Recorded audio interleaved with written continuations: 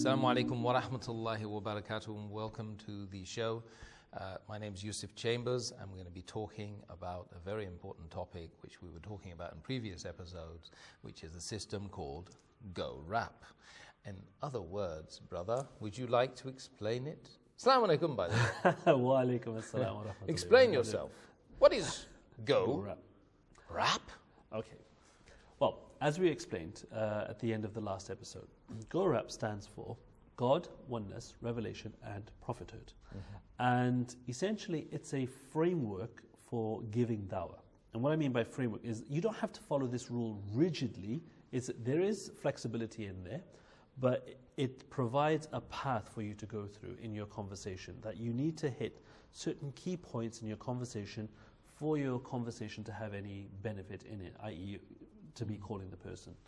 So the idea is simply this. So if there's a difficult question, instead of answering it, answering it absolutely directly, how would you initiate the discussion? Because this is quite that's what I was actually coming to. Oh, really? Yeah, I was. So I was going to say this is. You were going to initiate, were you? I wasn't going to initiate. I was going to get you to give me an example of a difficult question. Oh yes, a difficult question. Let me think of, in my mind's eye, whether I can ask something very difficult about Islam.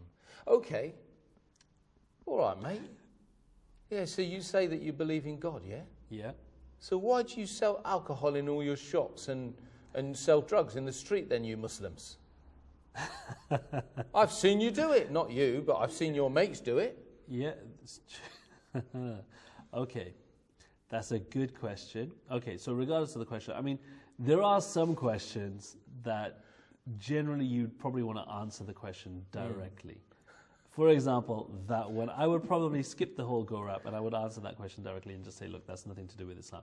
But generally speaking, yeah. What you would do is you would thank the person for the question. And you would explain to them that, look, for them to understand the answer, they need to understand a little bit about Islam first. Now, why are we going through this approach? The answer is simply this.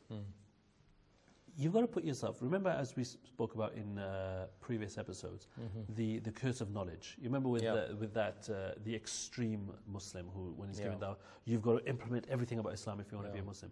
Why? Because he has a certain mindset. He's viewing the world through certain set of goggles, if you want, that he sees things according to the Islamic values. Whereas the people who are coming to Islam from external ideologies, they will see the world according to different sets of values. Even though you may be using the same language, the same dialogue, you will be having a completely different discussion because your reference points are completely different. So what we need to do is get the other person, the not yet Muslim, to understand what our position is in order to understand the answer. Let me try again then. Okay. Let me start again. Yeah? Okay. Shall I give you a question? Which is you can give me a question, but I was just going to explain. Oh, you finish off and I'll give you... Because, we've got to make this real for the guys out there. They've got to understand. Yeah, we will. Because they're all going to face these questions at some time in their life, yeah? We will make this real. But the fundamental point that they need to understand is, look, the not yet Muslim is not going to understand Islam. They don't know anything about Islam, so they don't know why is it that we Muslims, we do the things that we do. No, that's not true, is it? They do know lots about Islam. Okay. From Sheikh Google. They do. And from the BBC, and from Channel 4, and from Wikipedia. There's another one, yeah. They do. But they also view Islam as some kind of a make-believe fairy tale, we see this all the time where atheists, they liken, the belief in God to a belief in the tooth fairy or pixies at the bottom of the garden. And the reality is it's nothing like that. So long as they approach Islam from that mindset where it's just complete fantastical rubbish, they will never give any credibility to the weight of your answer. So they will never give any credibility to the weight of your answer. So what we need to do is to get them to remove their goggles, if you were, remove their worldview, reset their position, and understand the way we look at the world. Once they understand the way we look at the world and why, they'll begin to understand the answers. And that's why we have to take them all the way back. Don't answer the question directly, unless, of course, in some cases you have to, but that's up to your own judgment. Take them all the way back and explain to them that, look, you need to understand Islam first, then you'll understand why we do things the way we do. And that will, inshallah, answer a lot of questions in one go. Okay. So let's try again. Let's try again. Okay. Let's ask one which we know is going to resonate with your system. Yeah. Yeah. Okay. So, excuse me, mate. Hello. Hello. I've got a problem with Islam, man. All right. Yeah, I've got a real problem with it. Okay. What's that then? Why do you cut people's hands off all the time and stone people to death and kill them? Okay. All right. I understand. I can see why it seems like that's the case.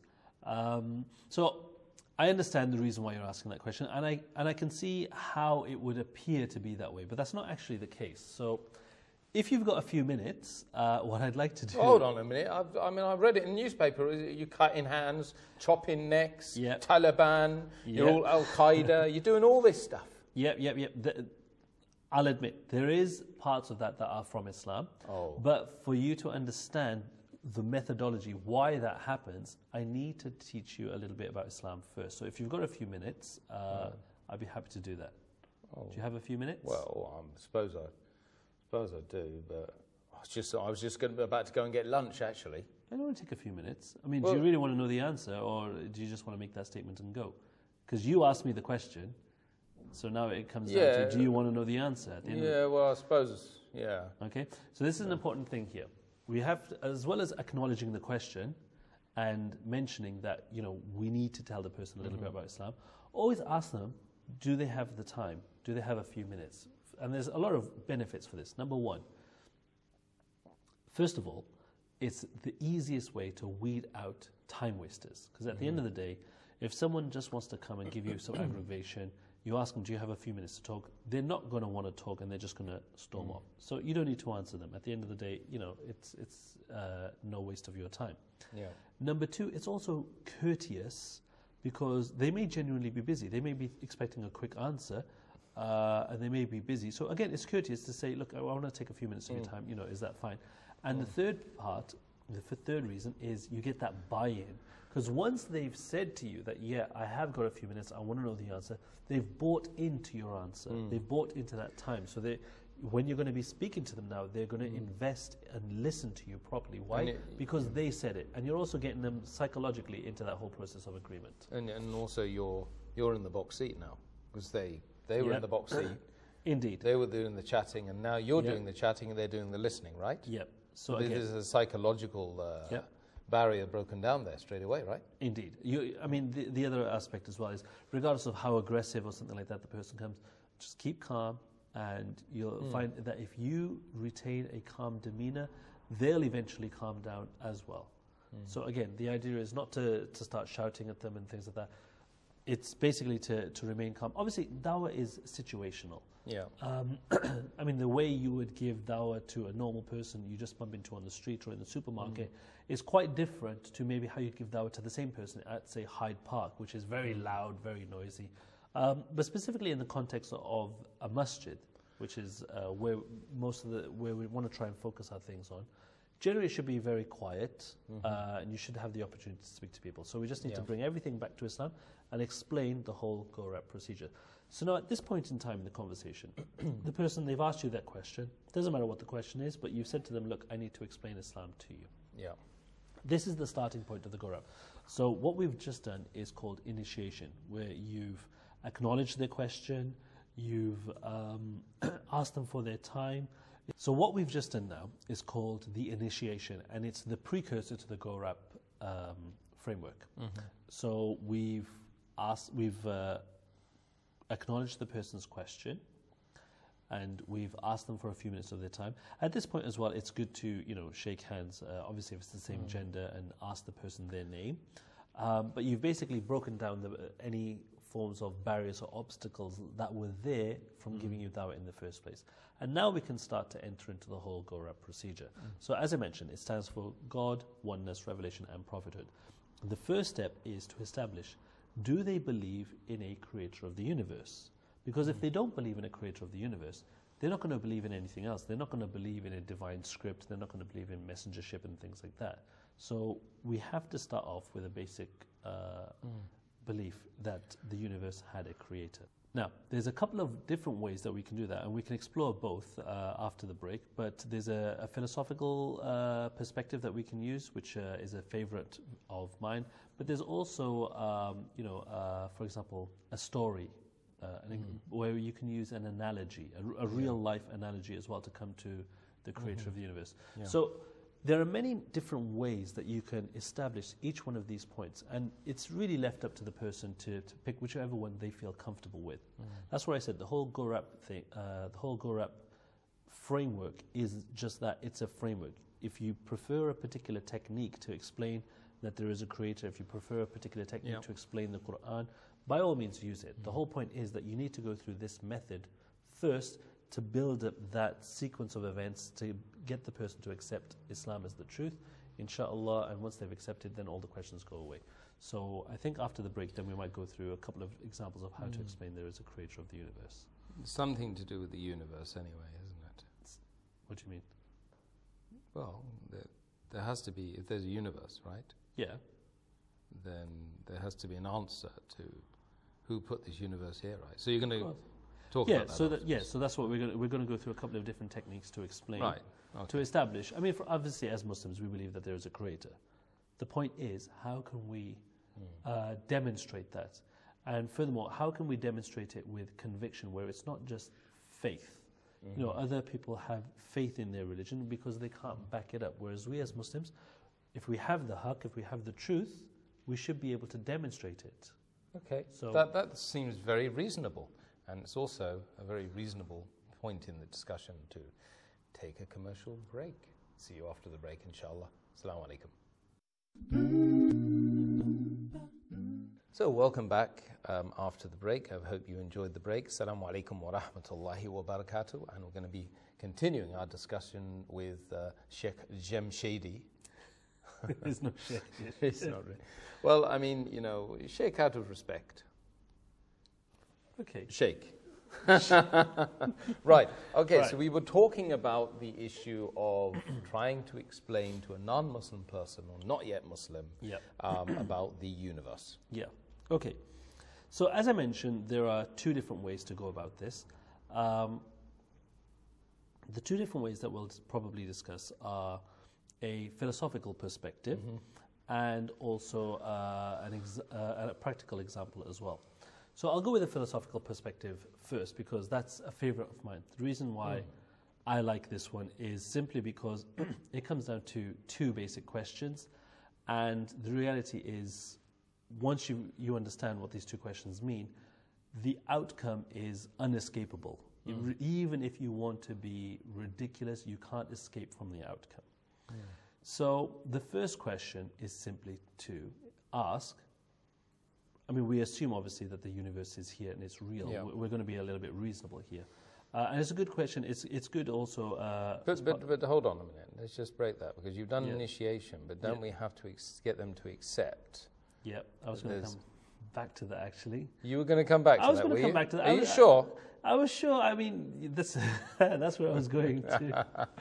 So we're going to discuss a couple of different techniques to establish that there must be a creator of the universe. Now, one thing that we didn't cover before the break, which should be included as part of the initiation, is an agreement to be reasonable. Because unfortunately, you know, we find people out there who just want to have an argument for the sake of having an argument. And I don't mean an argument with like raised voices, but I mean an argument in terms of an intellectual sense. Yeah.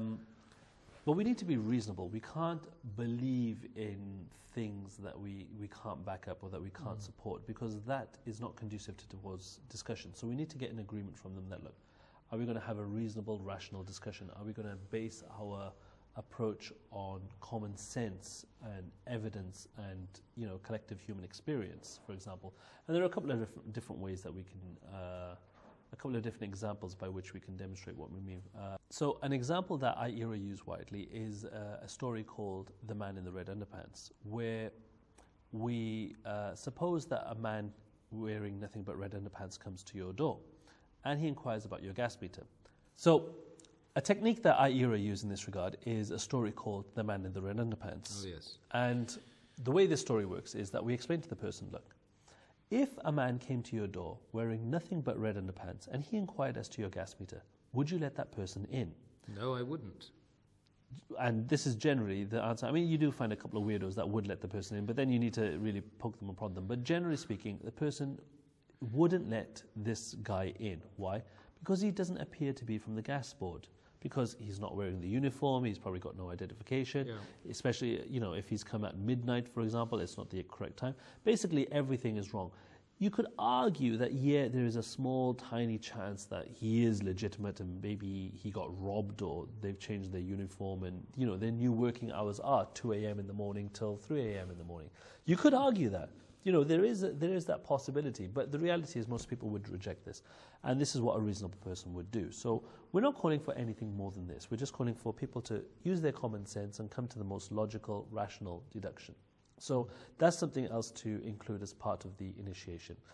So now, when we come to establishing whether there's a creator, there's two different ways that you can do it. You can do it through a philosophical means, which is the method that I prefer personally, or you can go through an analogy. So let's go through the philosophical perspective first. The reason why I prefer this one is it boils down to just two questions. And once you've understood these two questions and their possible outcomes, it doesn't really matter how unreasonable a person wants to be because you can't escape the conclusion, i.e. there must be a creator. Unless they run away, of course. Unless they run away, of course, which unfortunately is what a lot of people have taken to. Because they, seriously... I've actually seen quite a few people run away from dawah stalls, yes. Once they've been, approached in this manner. In fact, actually, do you know, we went to Norway. Yes. And one of the videos that we did was... I was there with you. Yeah, I know. That's why I said we went to Norway. Sorry. But one of the videos we produced, I don't know if you remember, we were producing daily logs. Can't we put some of that footage in? We could put some of that footage in because we have it all. I'm sure that we could. Anyway, go on. Anyway, so we went to Norway, as you know, and we released daily videos. And one of the days we released a collection of Dawah bites, i.e. some interesting conversations. And in one of the videos where our colleague Imran, who was there with us, was giving shahada to someone, you can see me in the background. I'm having a conversation with someone else about exactly this philosophical approach to whether there's a creator.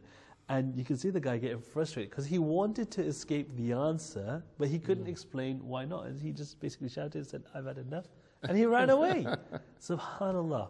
But that's what, I mean, I love this one because realistically, you can't escape the outcome, regardless of how obtuse you are, unless you literally escape. So what are the questions? The first question, and I'll go through the two questions briefly, just so we understand what the approach is. And then I'll go through what are the counter arguments. What do we say if the person takes the wrong answer, basically, if they want to be silly about it? So the first question is, did this universe have a beginning? Now, naturally, the only answer is, or the only two answers are yes or no. And we would try to say, the answer that the universe did have a beginning.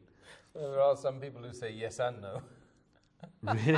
I've never had that. Anyway, what you're saying, proposing, of course, makes logical sense. Yeah, and also bear in mind the way that the question is worded. Did it have a beginning? There is only the two possible answers. Okay, and the second question then would be, did the universe create itself? Okay, so regarding the first question, did the universe have a beginning? Now, we need to be careful here. We're not talking about, is the universe very, very old or anything like that. What we're trying to establish is, was there a point in time where the universe didn't exist and now it does? Yeah. And the answer to that can only be either yes, that's what happened, or no. An answer, it's not suitable for a person to say, I don't know, because that only relates to his own knowledge about the matter. It doesn't change the two possible answers there are. Yeah. So let's explore both. Let's just say, for example, the universe didn't have a beginning. Yeah. Okay. So if the person answers no, the universe didn't have a beginning, there are many ways we can say, well, actually, this is the false answer. Because, for example, if the universe didn't have a beginning, it would imply that it has an infinite history, i.e., for every historical event that's happened, there's always one preceding it, going back and back and back and back and back, all the way into infinity. And we know that that's completely impossible because infinity cannot be reached. Yeah. Because if you consider time as, let's just say 1 hour ago as -1 and the hour before that as -2, what you're essentially saying is time started off from minus infinity and it's reached us now, which is completely impossible because nobody can count down from minus infinity. And if the universe was infinite in the past, we would not be here now. Yeah. But some people find that a little bit too complicated. So let's go with a more rational example. Everybody knows about the Big Bang. Everybody knows, I mean, this is the preferred scientific model of the universe. What's that? Hiroshima and Nagasaki? No, it's combined, is it? No, it's something greater than that. It's the birth of the universe. Oh, I see. So this is with regards to the expansion of... Infinitely more cataclysmic than the... Well, I don't want to use that word infinite because, again, there's something measurable. So essentially the point we're trying to make is infinity doesn't exist in the real world. But with regards to the Big Bang, we know the Big Bang happened because of the expansion of the stars and the planets. If you rewind the expansion of everything back, it shows that everything must have had a common starting point. Yes. And there's only so far that you can rewind everything back. Ergo, there must have been a beginning. And there are many other arguments that, or many other scientific evidences that people can use as well. For example, the second law of thermodynamics that says, you know, if the universe, after a particular period of time, it will, the universe will encounter heat death, which is, you know, when the entire universe will die off. The fact that it's still alive now shows that it's not infinite in the past. So there are many, many different ways that this can be answered. So with regards to the question of, did the universe have a beginning? The only rational answer can be, yes, it did. So now we've established that there was a point where the universe didn't exist, and it did. Now the question becomes, did the universe create itself? And this sounds like a ludicrous question, but a lot of people actually believe it did. Again, bear in mind, look at the way the question is worded. There's only yes or no. Those are the only possible answers. Even if the person says, I don't know, we could still permitted to explore the possibilities. So, but isn't that what anti-creationists say, that it did create itself? Well, okay, so let's explore the possibility. If they say yes, it did, then what they're effectively saying is, well, let's answer it by an analogy. Let's say atheists. I said anti-creation, atheists. Atheists. Well, let's answer it by an analogy. Can a woman give birth to herself? To date, I don't think there's been a case yet. There hasn't been a case, but is it physically possible? I'd say no. Okay, why not? Because she would have to have been there in order to have produced herself. Yeah. So we have a paradox. We have something, in this case the woman, she needs to exist to perform the creation process, and she needs to not exist to be born at the same time. I.e., she needs to exist and not exist at the same time, which is completely impossible. It's exactly the same for the universe. For the universe to create itself, it needs to exist to perform creation and not exist to be created at the same time. It just makes no logical sense whatsoever. And in fact, it goes against everything that we could possibly imagine. It goes against the whole corpus of knowledge that we've accumulated over again, for anyone to hold millions and thousands of years. Again, for anyone to hold this opinion, it's the, you know, this is the feat greater than magic. You know, they might as well believe in magicians putting bunny rabbits out of a hat. Isn't that the position of an atheist? The atheist, I mean, very, very briefly, because we're going to end the show now. Okay. But isn't that the condition of the atheist, is that he has to have an awful lot of faith? That, actually, yeah, they would deny it, but indeed, the position of the atheist is faith in that the universe just magically created itself from nothing, magically ordered itself from nothing, and magically sustains itself from nothing. Well, you've got to have a lot of faith to believe that, haven't you? You do. My dear brothers and sisters, that was just the first in the long stream of arguments and a method that we've developed for dawah, for you to implement in your masjids across the world, inshallah. So until the next episode, which is coming up shortly, inshallah, we will ask Allah subhanahu wa ta'ala to bless you for watching this program. Assalamu alaikum wa rahmatullahi wa barakatuh.